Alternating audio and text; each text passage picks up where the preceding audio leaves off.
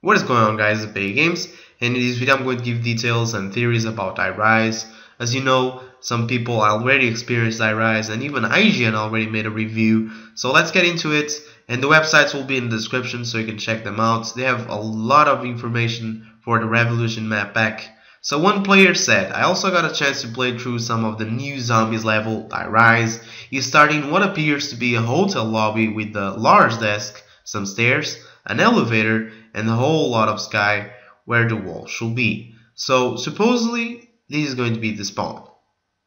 As you know, we already have seen an elevator in one of the trailers for iRise, and as you know, inside of the elevator there was actually a perk.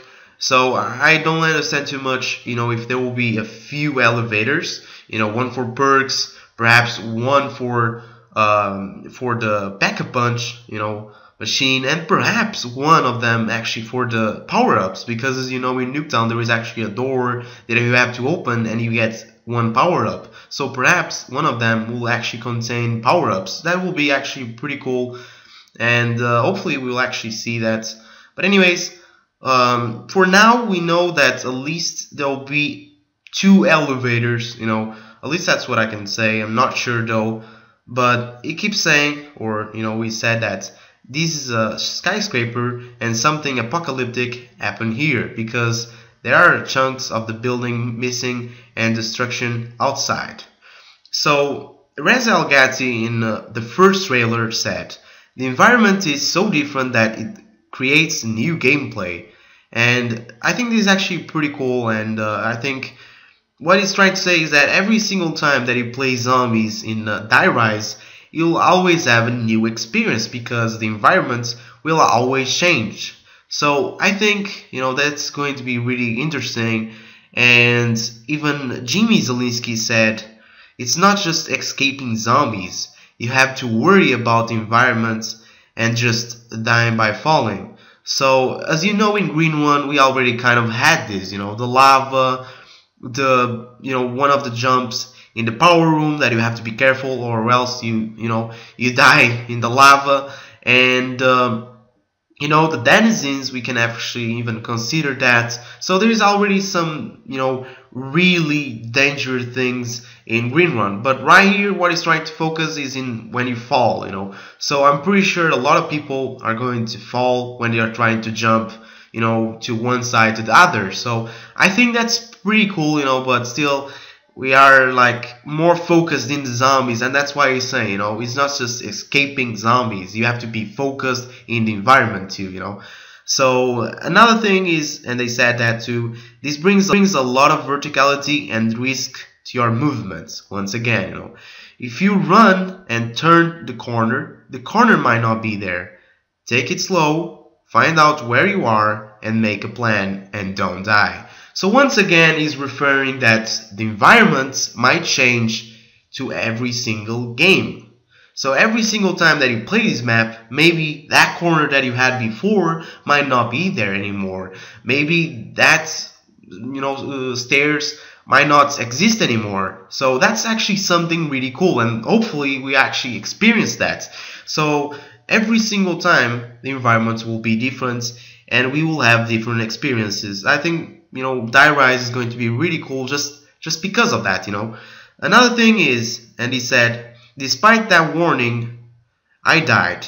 Earning a little money lets my crew unlock a few doors, clear away rubble, and see just how bad the surroundings were. The path we explored revealed more and more of the rubble, a destroyed store, an abandoned inactive escalator, and open elevator shafts, holes in the walls that led to unknown areas or just outside into thin air. At one point I stepped forward only to slide into the remains of another building which was inverted. So I found myself in a room where the clock and light fixtures were mounted upside down. For instance, I won't ruin any surprises, no screens even. You will explore it soon enough yourself, and when you do, tell me what you can build with the parts I found scattered around the ruins. But I will wait. I'm sorry, but I will say that we found that if everybody gets in the elevator at the start of the level, something happens. So when I actually saw this, I was like, whoa, what the hell? So what he's trying to say is that perhaps if all the 4 players get inside of the elevator, something might happen. I don't know, maybe you actually end up dying right away. Maybe the elevator just, crashes or, just breaks down apart and you just, just die right away because you just fall. I don't know, perhaps it actually goes to a secret room or maybe to different areas. But anyways, I'm pretty sure you guys have exciting ideas, that might happen with the 4 players at the same time inside of the elevator. So don't forget to leave them in the comments below. Let's get into the IGN review, and they kind of gave us a few, details. I'm going to admit it's kind of hard to me to read what they, said, so I think you should go to the link because to me it's a little bit hard to, read what they actually said. It's not easy to me. I'm not in English, I'm from Portugal, so I will try my best, but it's something. There is a few words here that are hard to pronounce. Anyways, let's get into it. The name may induce an eye roll, but this new zombies map feels very different from the rest of Black Ops 2. Instead of relatively open spaces, Die Rise places you in a crumbling skyscraper. It's much more claustrophobic than Green Run, consisting almost entirely of tight hallways, many of which have holes in them, allowing zombies to attack you from above. You can use the elevator to move around, so this confirms that there is actually an elevator that is the method of transportation. So I was actually really happy when I saw this, though doing so can be risky. And usually pieces of the building break in such a way that you can leap between sections. So that's what I was thinking about. If there are 4 people inside of the elevator, maybe it will break apart, like I said before. I think what they said here actually makes kind of sense to my theory before, because I think we will just end up dying or maybe actually going to a new room or something, which will be really cool. But then let's keep going. Just like in Green Run, taking the time to learn the level will be premature in Die Rise. Run around the corner too fast and you might fall to your death. And you'll need to save your precious resources to purchase access to the new parts of the world. A ton of parts are scattered about the building, so my theme and I never managed to find a workbench. So I guess they actually didn't even found a workbench.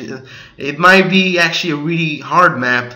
I think it will be just because the way that you have to jump around, and especially in the high ground, like if you are trying to jump, you just don't care, you just jump, because you have like a few zombies after you, so you just jump, you don't even care, and perhaps that might make you die, So I think it's going to be something really cool, and they already bring that in Green Run when you have to jump in the power room. But like I said, it's not that hard, but I'm pretty sure now it's going to be much harder. But anyways, I got more details. They said on the top of the Undead Legions, you'll also face a deadly new minion. It looks similar to the goblin-like enemies that lash out at you in the fog in transit, only they come during specific rounds and can do short teleports around the environment. They go down really easily, but can pick off a survivor who strays on their own with ease.